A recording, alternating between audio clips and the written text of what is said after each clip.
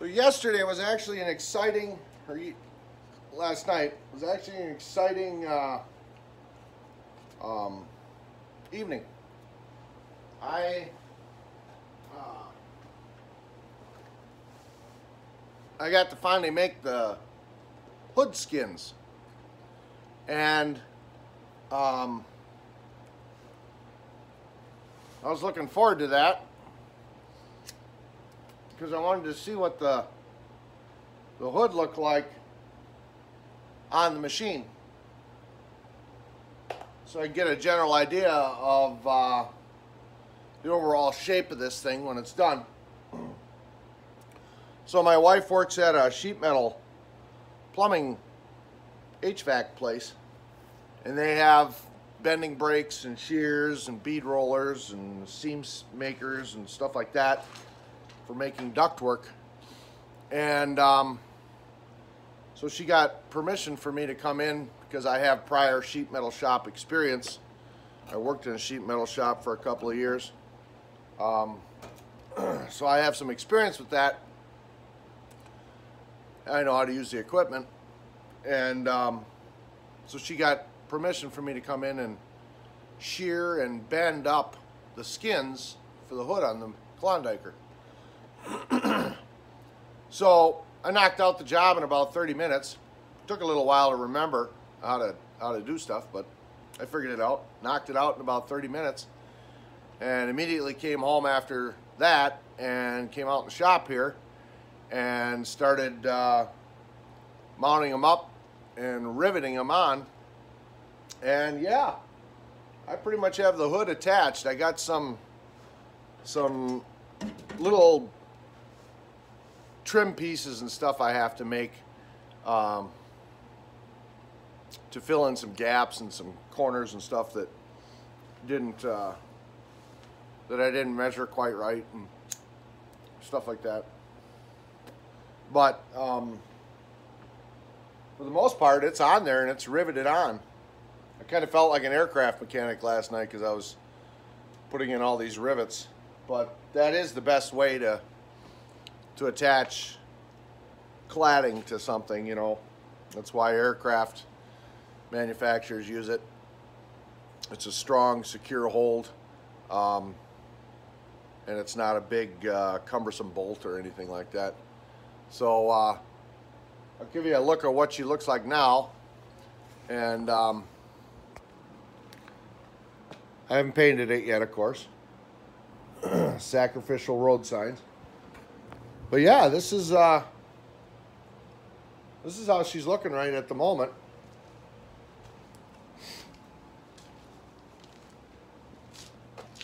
So I have to make some corner pieces that fit in here. Down below here, I have a gap here that's going to possibly suck in a bunch of snow. So I think I'm going to make something for that.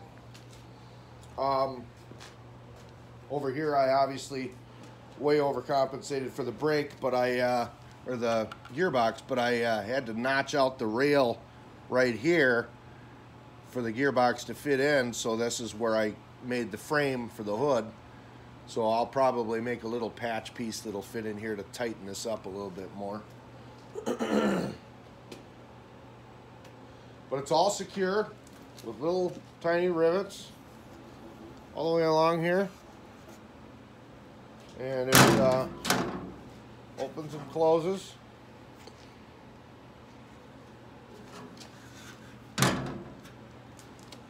I made it out of aluminum, so it's real lightweight. Now I'm at the point trying not to make this thing as heavy as a battleship. I think what I'm going to do right here, see how I got this gap? I was going to finish this down. But I think what I'm going to do is I'm going to leave this open so I can get some airflow. I don't know. I'm kind of on the fence on that because I might do something on the sides instead. Because as this thing's plowing through deep snow, it's going to be scooping a bunch of snow in the front there, and I don't want that snow all piling up inside the hood. So I think I might put some scoops or something on the side or on the top or something. I might even go on this front first slope here. The headlight's gonna mount right here, so I might put a grill or something in right here.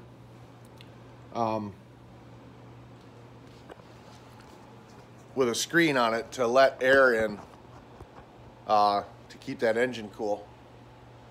Because it's going to be working. But overall, I'm happy with the way it turned out. I was worried I'm not good at measuring. And I was worried I got my measurements wrong and whatnot. But everything seemed to line up the way it should. I wanted the... Actually, it didn't. Speaking of measuring, I wanted this top hood, which is one solid piece that I bent. Okay. I wanted this. I put an edge on here. You can see it right here. I wanted that to overlap this for a nice finished look. But when I measured it, I measured the width of the frame right here, the black, and I didn't add in a 1/4 inch for overlap on the side pieces, side panels. So I had to tuck it on the inside instead of the outside. So now what I'm probably going to do is when I go to the home center, I'm going to buy some aluminum angle iron. That's not even a word. Aluminum angle iron. How can it be aluminum and iron? Duh. Well, it's still morning. I haven't had my obligatory 8 cups of coffee yet, so I'm a little off. But anyway, I'll buy some aluminum angle. And then I'll make little trim pieces that go over the edge of that. Just to kind of dress it up a little bit. Give it a nice finished look. So, yeah. And then it'll get a coat of paint once I've got to do something with this side. I wouldn't have to do so much with as far as scuffing up that coating. I think that's just a big sticker on there. I'm not even sure. No, that might be paint. I don't know how they make these road signs. But this sign was a sign that somebody had commandeered. Took a road sign and then they had a sign made by a sign company. So these are actually vinyl letters that are on here. And if I spray over the top of that, you're going to be able to see all of this through the paint. So I'm going to go at that with a DA sander with like 80 grit and see if I can't knock all that off of there before I paint it. But yeah, I'm quite happy with the way it's turning out. Just a few little fiddly things now, and then I can lay some paint on it, let that dry, and my decals, my side decals should be here, should be done next week. And then I can put the logo on there, and the hood will be done. And like I said, I'm gonna make a rack for the top. Let me turn this. There you go. So up here, this is all wasted space, right? Now granted, the machine is top heavy, but with the addition of my skis, I took away the feeling of tippiness. Now it's stable. And these are right now sitting on the floor. So this machine, I cannot tip it on its side. So all my top heaviness issues have gone away. All my nose heavy issues have gone away, just with the addition of stabilizer skis off to the side. So that was critical, and I'm so glad I bought these. Tim gave me shit. You know, oh yeah, you know, what do you need skis for? It's going to weigh 1,000 pounds, blah, blah, blah. Well, they're plastic, they're lightweight. And they're powder skis, so they're real wide. So I'm glad I did it because it just gives the machine a whole new feeling of stability. If these were not on here, I literally think I could take the handlebars and go like this and it would fall right on its side. So this is huge physics-wise. But up here, wasted space, right? So the plan is, I'm going to get a mount, a bow hunting mount, or a rifle. You can buy them at sporting goods stores to hold your gun on the rack of an ATV. So I'm going to get one of those kits. I'm going to mount that on here because I have good solid steel running across here and here. I'm going to mount that here, and the ice auger will sit right here. More than likely just like this. Then this space right here, I'm going to build another little rack like this in the back and put it up here about so high. And that will be just a little basket that I can lay a backpack with a strap to carry drinks, food, smokes, whatever else can go right in this space here. What I'm trying to do is I'm trying to get the machine to carry as much equipment as possible versus the toboggan that I'm dragging. The reason for that is if I want to go fishing with 2 people, I would like to be able to get both people in this little toboggan. That toboggan is 4 foot long by 2 foot wide. So I'd like to have 2 people in this sled. And if I do that, I cannot have equipment in the sled. So the sled automatically becomes the dog sled that hauls the people. Although in that case, the people stand off the back and then the sled hauls the equipment. In this case, the sled's going to haul the people and the equipment's going to be off the back. Totally ass backwards, right? Well, that's how it's going to be. So on the back of here, since I have a TIG welder and I can now weld aluminum, I'm going to make an aluminum rack that comes off the back of the sled that will allow me to hang buckets off the back of the sled, about that high. Okay?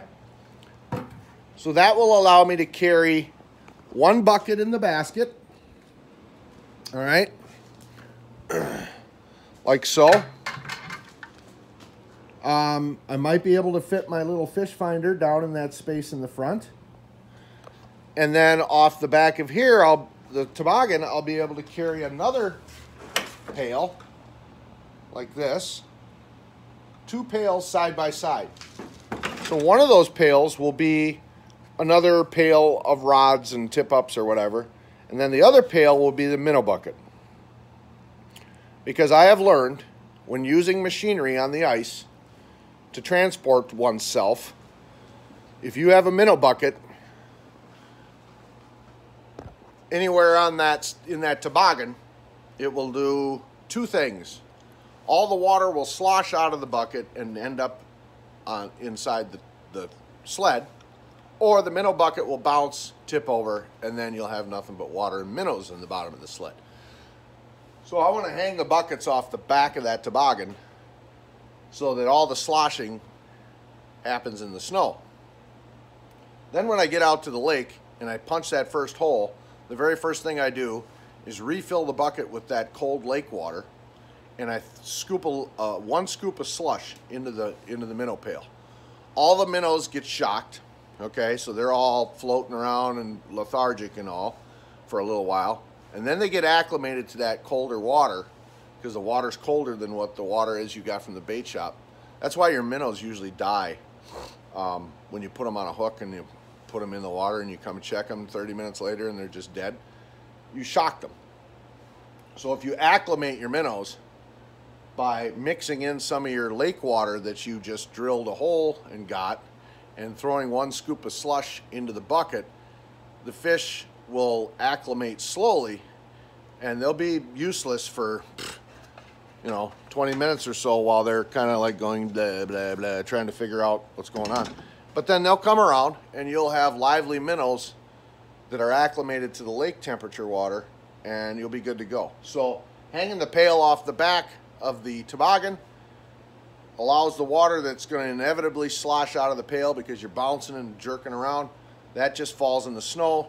It's not making a big slippery mess in your toboggan, and gets the equipment out of that little toboggan.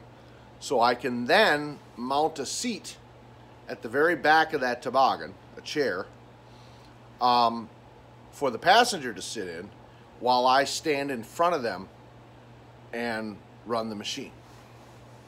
Granted, there's a high probable chance that they will have to sniff my farts because my butt's like right in their face, but that's just the hazards of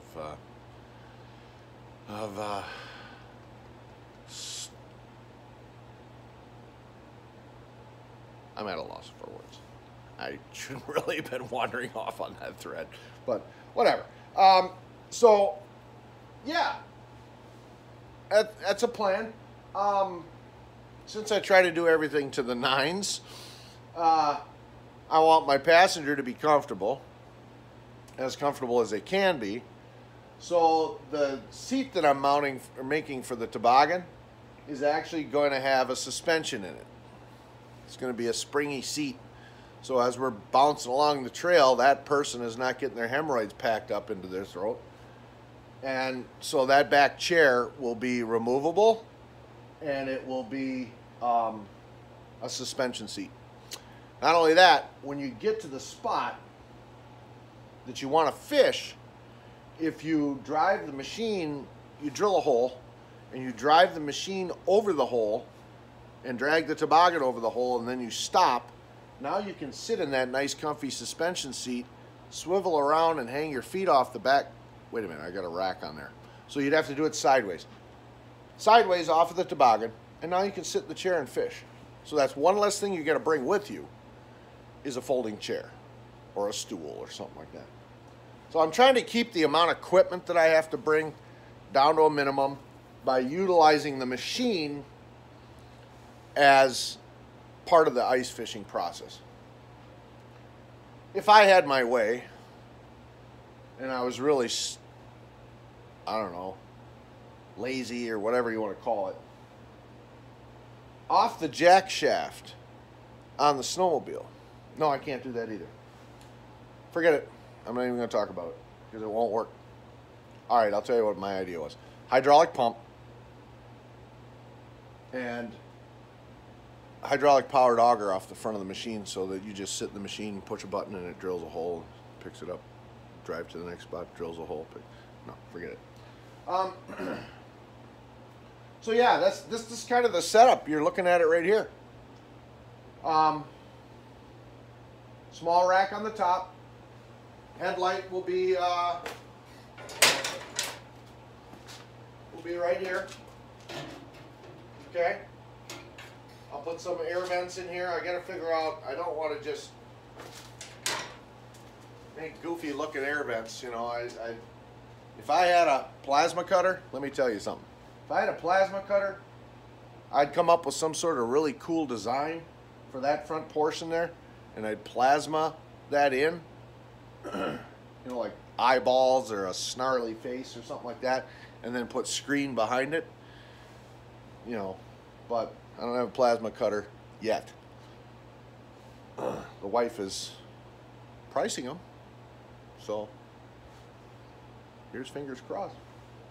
So that's where I'm at now. The goal today, first thing I got to do is I got to run to the hardware store or the home center, because keep in mind, like I said, if you decide to use old bed frames to make your frame, it's good, strong angle iron, right? But it's strong because it's hardened. So when you try to drill a hole through that, man, do you lunch a drill bit quick. And that's exactly what happened. I found in my big tin of drill bits, I found a drill bit, the right size, and that thing drilled all of those holes for all of those rivets that you see. It was doing a wonderful job. It wasn't getting dull. And then I got the bit jammed right here, drilling through hardened steel, and it snapped the drill bit, and I lost one of my favorite drill bits. Da, da, da, da, da, da. And drill bits are not cheap. Well, there is cheap ones, but what you want is cobalt, so that you can drill through stainless and you can drill through hardened steel. And that was one of my cobalt bits. I snapped it. So that'll be about $4. So the plan today is to go and get some more drill bits. I need some more electrical stuff too, terminals and things. And I need to I have a feeling I'll be making a couple of trips because I don't feel like making a list, and I don't feel like sitting and thinking, what do I need on the list? So, but I'm gonna get everything pertaining to this hood fabbed up and ready to go, and then I'm gonna try to scuff that material off of the thing. And my hope today, by the end of the day, is to have color on here, to have paint on here. That's my goal. Not only that, wait, I'll just make another video.